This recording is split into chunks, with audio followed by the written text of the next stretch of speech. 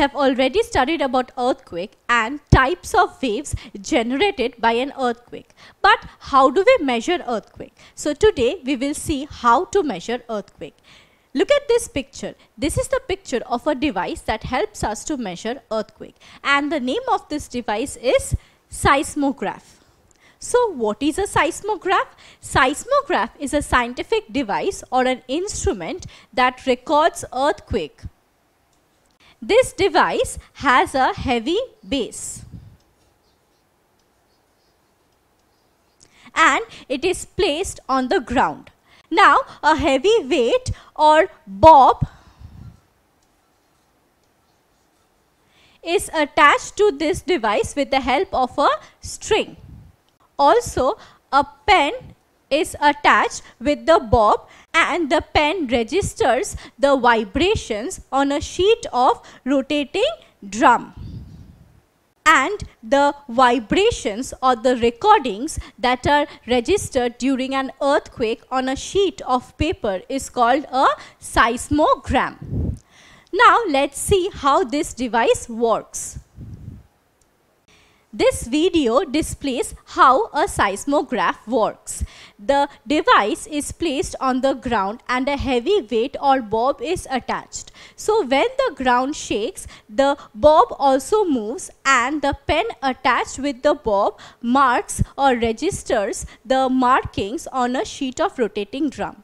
See, initially when there is no earthquake and the ground does not shake, a straight line is created on the paper. But when there are mild shakings, small lines are created, and when the ground shakes heavily or violently, long and irregular lines are created on the paper.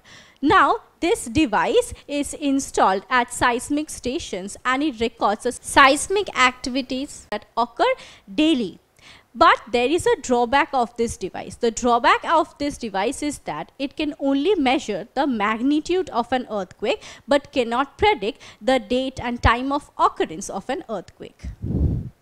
So now you know what is a seismograph and how does it work. So now let's make a model of a seismograph.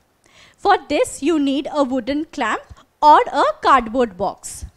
Also take a heavy weight like a ball kind of a thing, and pencil or pen. Attach the pencil or pen with the wooden clamp with the help of a tape. Also take a sheet of tissue paper and attach it with this device. So now your device is ready for use. Now shake the ground. What will happen? The device will also shake simultaneously and the pen or the pencil will do the markings on this roll of tissue paper. So this is how a seismograph works, and this device is used to measure the seismic activities caused during an earthquake. So we just learned that seismograph and seismogram are used to measure earthquake, but both are not the same thing. What is a seismograph? A seismograph is an instrument or a device that is used to record the motions of ground during an earthquake. Whereas what is a seismogram? Seismogram are the recordings of ground vibrations on a graphical sheet. So this is the picture of a seismogram and this is the picture of a seismograph. Seismograph is the device that measures earthquake and seismogram are the recordings on a graphical sheet of paper. Now the horizontal axis of a seismogram measures time in seconds and the vertical axis of a seismogram measures the ground displacement in millimeters. Now before we move on, can you help me to answer this? Name the instrument that is used to record earthquake. Is it a seismograph, seismogram, seismology or thermometer? Well, the correct answer is seismograph. We learned that seismograph is the device that records ground vibrations during an earthquake. But how do we get to know about the magnitude and intensity of an earthquake? Well, there are two scales for this purpose and they are Richter scale and Mercury scale. So now let us know about these scales. Richter scale is the scale that measures the magnitude or energy released by an earthquake, whereas Mercalli scale is the scale that measures intensity or effects caused by an earthquake. So this scale measures the energy released by an earthquake or magnitude, and Mercalli scale measures the intensity of an earthquake. Richter scale was developed by Charles Francis Richter, and Mercalli scale was developed by Giuseppe Mercalli. So both these scales are named after the inventors who invented them. Richter scale takes the help of seismograph to calculate magnitude of an earthquake, whereas Mercalli scale does not depend on seismograph, rather it makes the measurements based on observations. So Mercalli scale does the measurements by observing the effects of an earthquake on human beings, property and on environment. A Richter scale gives numerical values from 0 to 10.0. and Mercalli scale delivers Roman numbers from 1 to 12. Also, 8 on Mercalli scale is equivalent to 6 to 7 on Richter scale. So this is the relationship between Richter scale and Mercalli scale. So the prime difference between these two scales of earthquake is that Richter scale measures magnitude of an earthquake and Mercalli scale measures the intensity of an earthquake.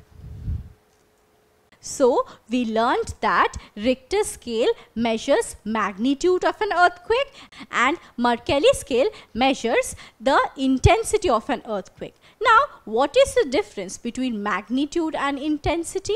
Well, for this we can consider the case of a living room. See, in this living room there are two lamps, a floor lamp and a table lamp. The floor lamp is of 600 watt and the table lamp is of say 20 watt. Now both these lamps are illuminating the objects just around them. That is, the table lamp is illuminating the table on which it is placed and the floor lamp is illuminating the ceiling just above it. But see, the objects that are placed far away from both these lamps, such as this television set and the basket, these two objects are hardly visible. Why so? Because the intensity of light that falls on these objects decreases with increase in their distance from the source of light. So we can see that the power of the lamp does not change, but the intensity of light changes, and therefore the objects in the room are illuminated differently. Now, the power of the lamp is equivalent to the magnitude of an earthquake. So, what is the magnitude of an earthquake? The magnitude of an earthquake is the measure of energy released by an earthquake.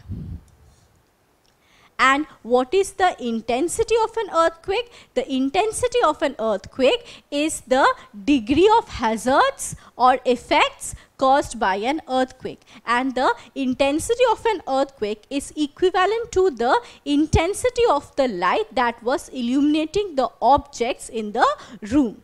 Also, just as the power of the lamp remains unchanged, the magnitude of an earthquake does not change with increase in distance from the epicenter of the earthquake, but the intensity of the earthquake changes, or rather decreases,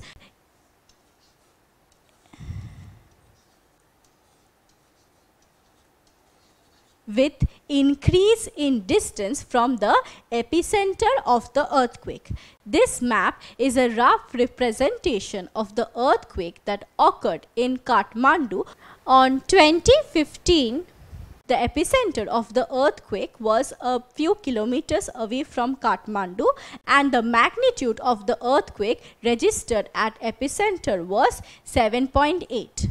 Now, these different shades on the map represents the degree of intensity or perceived shaking experienced at these different places. See, this color, the dark orange color, experienced severe shaking, that is severe intensity. This color experienced very strong intensity but a little less from the severe shaking. The yellow color experienced strong shaking and green color experienced mild or moderate shaking.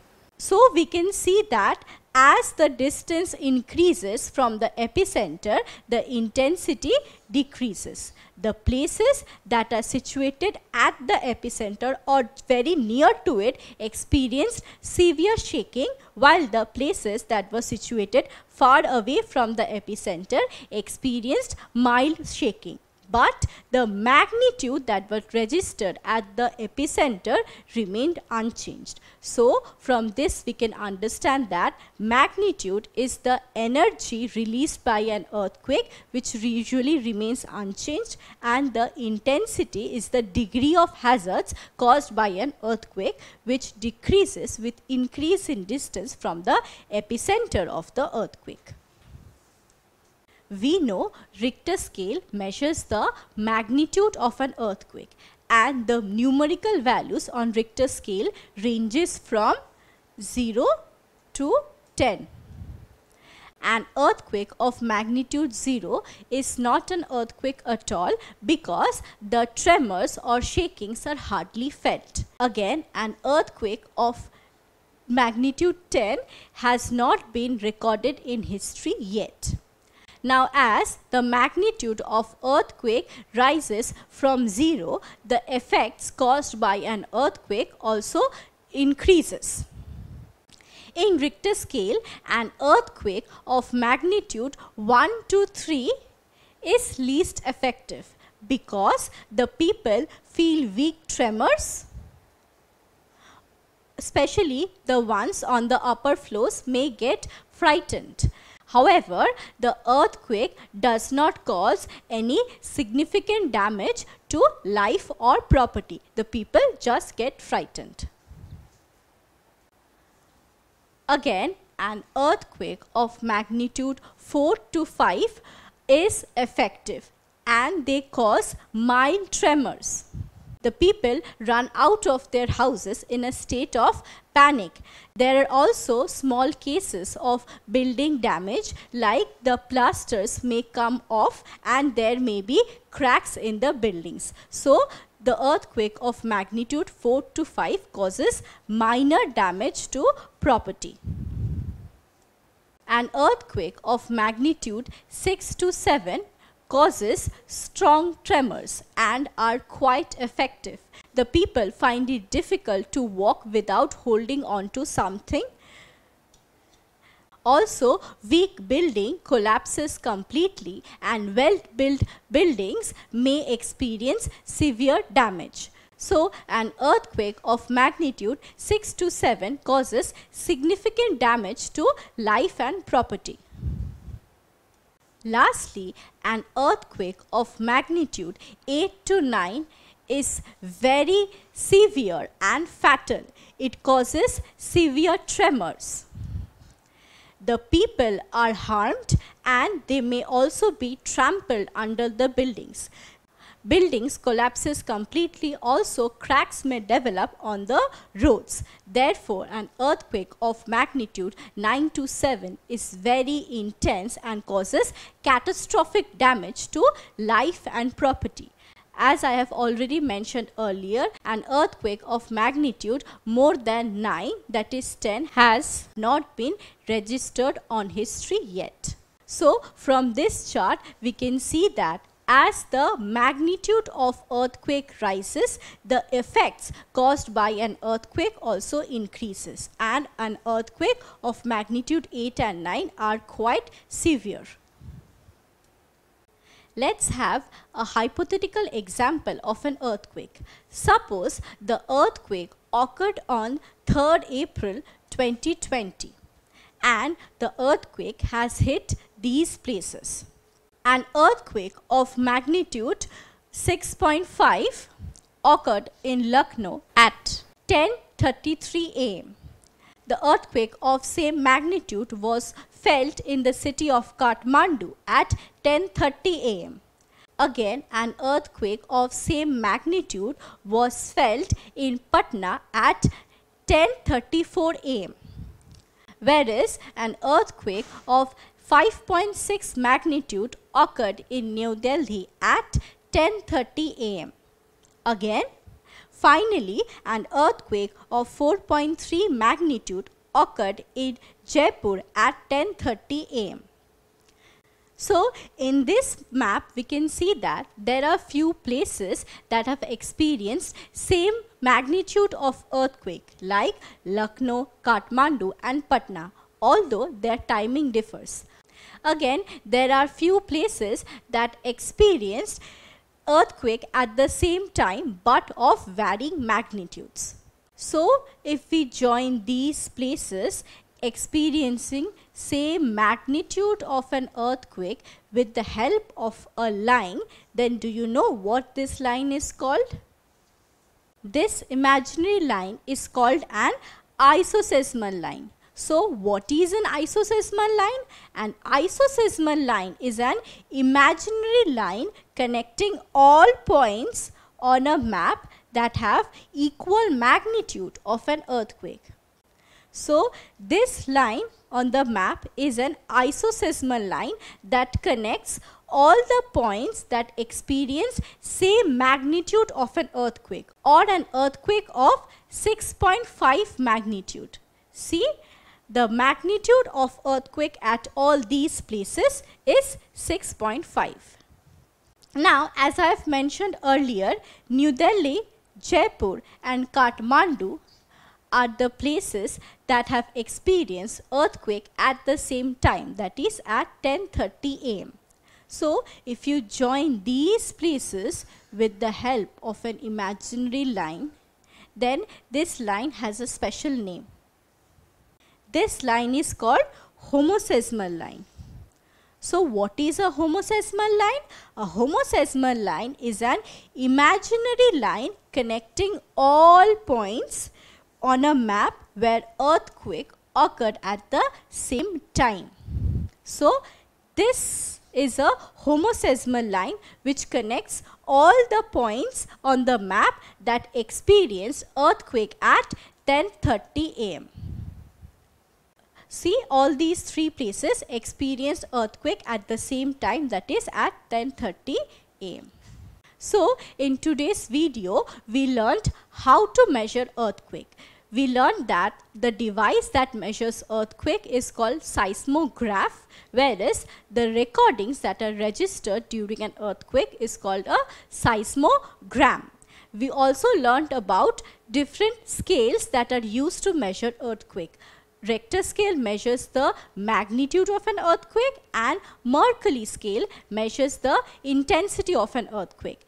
Then, with the help of a chart, we saw varying magnitudes and their corresponding effects. We also learnt about the difference between magnitude and intensity. And finally, we read about two imaginary lines, isoseismal line and homoseismal line. In our next video, we will learn about the causes, effects and measures that should be taken during an earthquake. Don't forget to subscribe to our channel and hit the bell icon. You can also register for free at DeltaStep.com or download the DeltaStep app to learn one-to-one with our amazing teachers or to get access to our 5,000 amazing videos as per your school syllabus. Master each topic with our adaptive practice technology. Get million-plus questions with step-by-step solutions and unlimited mock tests. Get all your doubt resolved instantly. Learn via games and win amazing prizes like PlayStations and iPads. So at DeltaStep, learning is not just fun and easy, but it's rewarding too. So register for free now.